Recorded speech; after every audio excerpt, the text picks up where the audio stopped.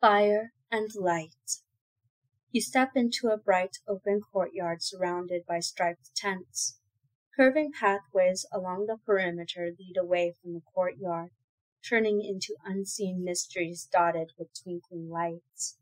There are vendors traversing the crowd around you, selling refreshments and oddities, creations flavored with vanilla and honey, chocolate and cinnamon. A contortionist in a sparkling black costume twists on a platform nearby, bending her body into impossible shapes. A juggler tosses globes of black and white and silver high into the air, where they seem to hover before falling again into his hands, his attentive spectators applauding. All bathed in glowing light. The light emanates from a large bonfire in the center of the courtyard. As you walk closer, you can see that it sits in a wide black iron cauldron, balanced on a number of clawed feet. Where the rim of a cauldron would be, it breaks into long stripes of curling iron, as though it has been melted and pulled apart like taffy. The curling iron continues up until it curls back into itself, weaving in and out amongst the other curls, giving it the cage-like effect. The flames are visible in the gaps between and rising slightly above.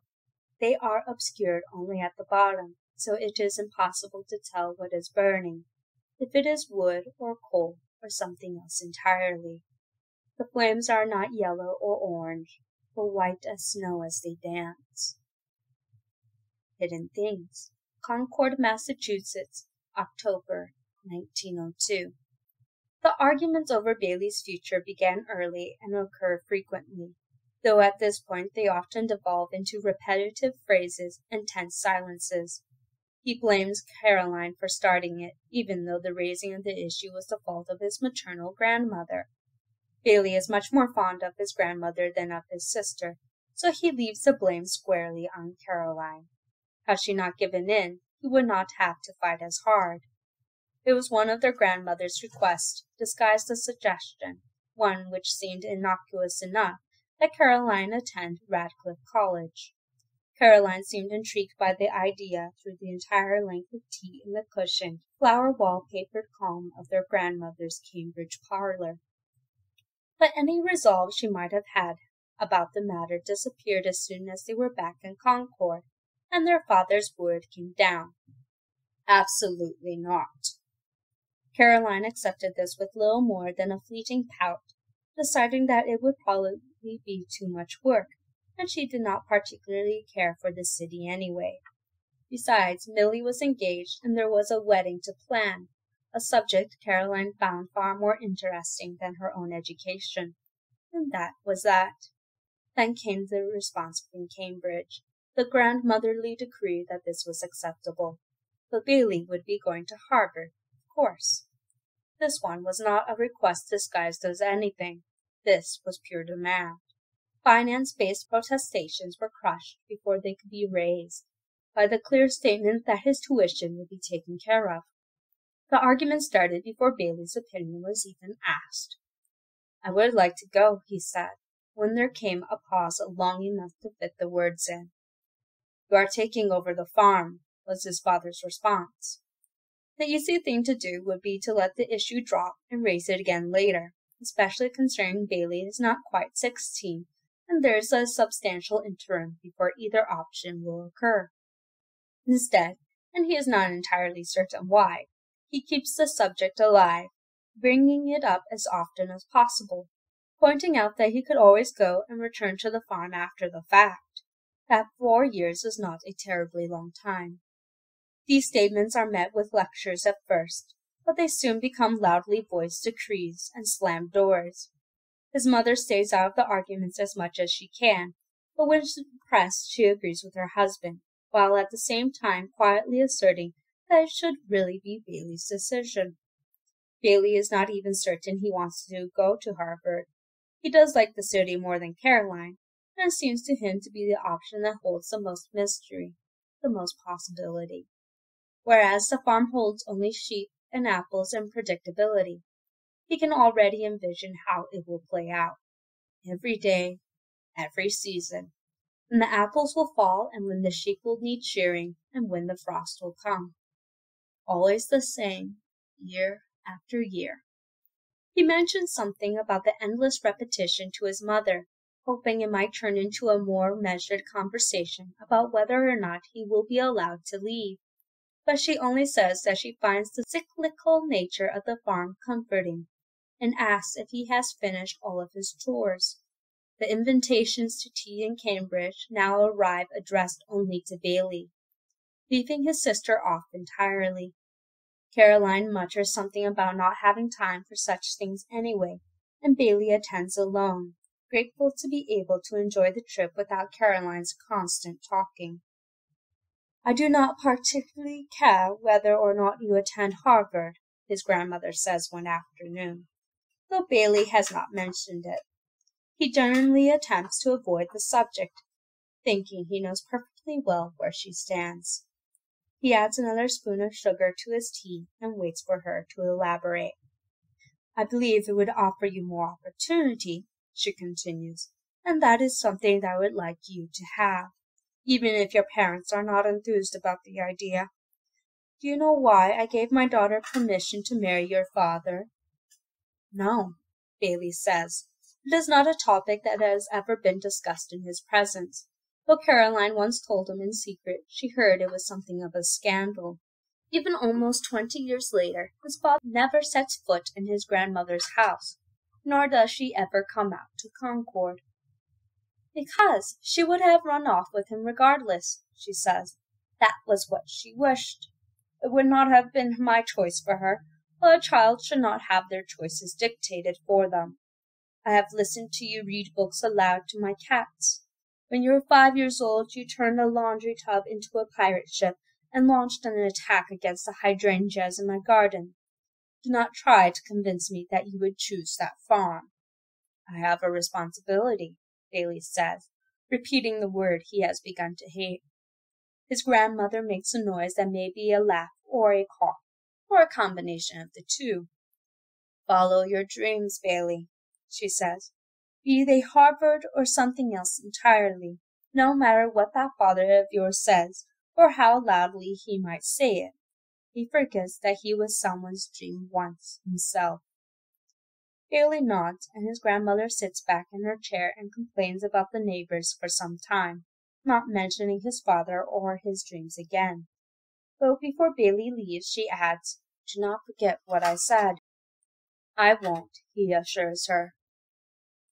He does not tell her that he has only one dream, and it is just as improbable as a career in garden piracy. But he valiantly continues to debate with his father on a regular basis. "Doesn't my opinion matter?" he asks one evening, before the conversation escalates to door slamming. "No, it does not," his father answers. "Maybe you should let this go, Bailey," his mother says quietly after his father leaves the room. Bailey begins spending a great deal of time outside of the house. School does not take up as many hours as he would like. At first he works more, in the far rows of the orchards, choosing the furthest points from wherever his father happens to be. Then he resorts to taking long walks, through fields and woods and cemeteries. He wanders past graves belonging to philosophers and poets, authors whose books he knows from his grandmother's library, and there are countless other headstones engraved with names he does not recognize, and more that have been so worn by time and wind that they are illegible, their owners long forgotten. He walks with no particular destination in mind, but the place he ends up most frequently is the very same oak tree he so often sat in with Caroline and her friends. It is more manageable now that he is taller, and he climbs to the topmost branches with ease. It is shaded enough to feel secluded, but bright enough to read when he brings books along, which soon becomes part of his routine. He reads histories and mythologies and fairy tales, wondering why it seems that only girls are ever swept away from their mundane lives on farms by knights or princes or wolves. It strikes him as unfair to not have the same fanciful opportunity himself, and he is not in the position to do any rescuing of his own. During the hours spent watching the sheep as they wander aimlessly around their fields, he even wishes that someone would come and take him away. But wishes on sheep appear to work no better than wishes on stars. He tells himself that it is not a bad life, that there is nothing wrong with being a farmer. But still the discontent remains. Even the ground beneath his feet feels unsatisfying to his boots. So he continues to escape to his tree. To make the tree his own, he even goes so far as to move the old wooden box in which he keeps his most valued possessions from its standard hiding spot beneath a loose floorboard under his bed to a nook in the oak tree, a substantial indentation that is not quite a hole, but secure enough to serve the purpose. The box is fairly small, with tarnished brass hinges and clasps.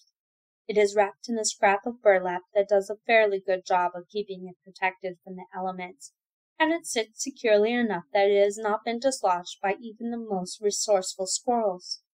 Its contents include a chipped arrowhead he found in a field when he was 5, a stone with a hole straight through it that is supposedly lucky, a black feather, a shiny rock that his mother said was some sort of quartz, a coin that was his first never-spent pocket money, the brown leather collar that belonged to the family dog who died when Bailey was 9, a solitary white glove that has gone rather gray from a combination of age and being kept in a small box with rocks, and several yellowed and folded pages filled with handwritten text. After the circus departed, he wrote down every detail he could remember about it, so it would not fade in his memory. The chocolate-covered popcorn, the tent full of people on raised circular platforms, performing tricks with bright white fire, the magical transforming clock that sat across from the ticket booth, doing so much more than simply telling the time. While he catalogued each element of the circus in shaky handwriting, he could not manage to record his encounter with the red-haired girl. He never told anyone about her. He looked for her at the circus during his 2 subsequent visits during proper nighttime hours, but he had not been able to find her.